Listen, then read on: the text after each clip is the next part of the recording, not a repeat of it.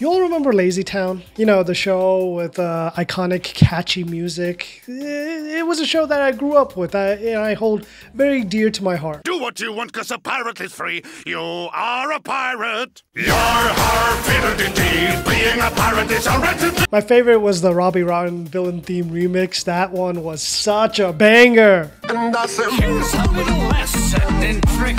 This one's still in my playlist, by the way, in my workout playlist. How can you not like this? It's so good. Other banger song from the show is the Cake one. And although I love that song, I do have some bad memories with it. If you do the cooking by the book, then you'll have a... Bring it down, bitch! Let me see you back it up! Shut that head down! Like, I seriously can't blame them, because if you type in LazyTown Cake song, it's one of the first results. And it looks very harmless until, well, you get into it. But I'm not here to just talk about LazyTown. I'm here to talk about one particular character in general, and that is Sportacus. The reason why I'm talking about Sportacus is because recently, or like a week or two ago, there's been dialogue, discussion about how Sportacus could take on all of fiction. I don't disagree, based on the research, and there's been a lot of research. There have been people calculating, there have been people doing all sorts of mathematical formulas applying to all his feats. So there's that. I just have one friend, I don't know if they're subscribed, if they watch this video. They've been constantly trying to convince me that Goku can beat Sportacus. If I'm gonna be honest, not even Sportacus isn't that level of characters like Popeye, that if they have a certain element, spinach, or in Sportacus's, you know, bursts, he just needs a fruit and whatnot, they win. They just win. They don't lose. I get it. I really do. I love Goku too, but like, there's sometimes your favorite character just can't cut it. And I'm not a power scaler, but you gotta give it to Sportacus, man. The guy is just nonstop. I'm gonna go down a list of the reasons why I think Sportacus beats Goku, even in Ultra Instinct. I'm sorry, I just had to say it. It has to happen. So reason number one, Sportacus wins against Goku. Fruit. This man is powered by straight up fruit, vegetables, whatever. He's fueled by just eating an apple a day, and that keeps the doctor away. You know what doctors use? Needles. You know who's afraid of needles? That's right, Goku.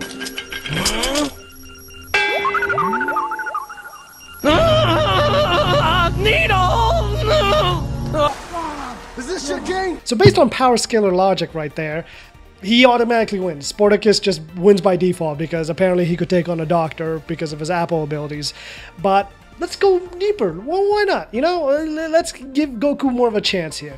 Well, the problem is that, back to the fruit dilemma, is that Goku, sure, he could eat a sensu bean, but then you have Sportacus, who could do 12 backflips in a row simply because he found a raisin on some sidewalk. The man is just internally, he has infinite stamina and energy. And as we know from the Android saga, it is a bit troublesome for Saiyans to fight a being that just does not run out of stamina. Sure, Cell was defeated, but I'm talking about like future Gohan versus Android 17 and 18. That is what you're kind of dealing with here. Sportacus wakes up powered up, okay? Goku could be on the side over here screaming his head off for 10 minutes trying to dye his hair a new color, and Sportacus, all he's got to do is down one apple and he's bench pressing a mountain. Let's move on to reason number two. Agility. Yeah, Goku's fast. He's got that instant transmission and whatnot, but whenever he's doing like, let's go with DBZ Goku. Spirit Bomb. He charges that up and he fires it. Sportacus will just cartwheel out of the way as if it's his Tuesday cardio routine. It does not matter at all to this man.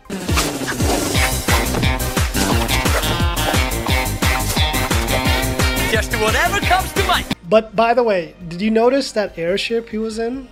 You know that he has many different vehicles and gadgets that he powers up with his own pedaling. It's all powered up by pedaling.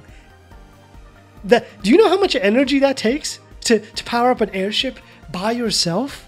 Reason number three, battle IQ. Now, I know what you're thinking. Goku. Yes, Goku is a battle genius. He may not be smart when it comes to other things, and he's shown a bit as a, you know, kind of a goofball, at least in Dragon Ball Super. I feel like they dialed it up there a lot.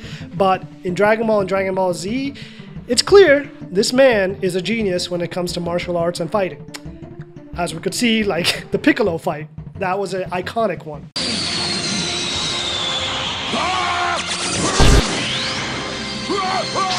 But I need to stress that Sportacus has been dealing with Robbie Rotten and his tricks. His tricks being anything that he could throw at him. Evil robots, cages, nets, any kind of nefarious tricks. Sportacus has been adapting to any ambush or any attack at any moment. Goku thinks he's smart with Ultra Instinct, but Sportacus has been on Ultra Instinct mode since episode 1.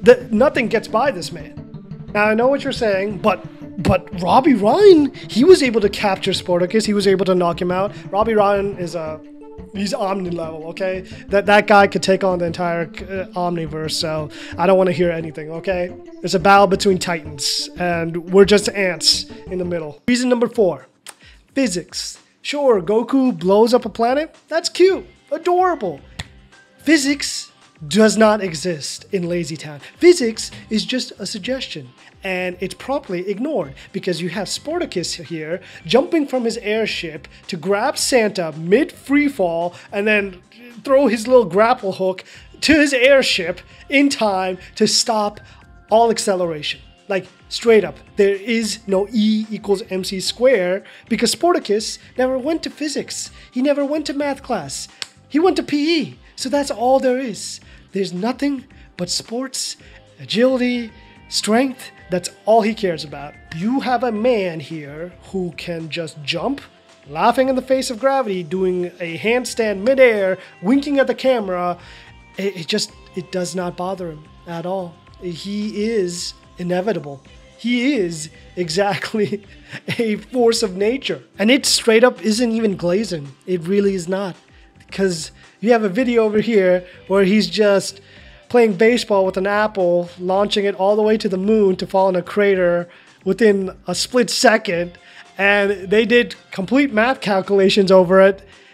It's not looking good. It really isn't. There's no way any of those characters can beat him. Popeye, sure.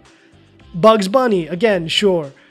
But good luck with anyone else. But yeah, all in all, I don't see any way Goku is winning this. Yeah, sure, Ultra Instinct, all these transformations, but it doesn't stop Sportacus because he could either eat an apple or a vegetable or take a power nap in his little nap pod and he'll come back fully refreshed, ready to go. The man doesn't lose. It's never going to be enough to beat him.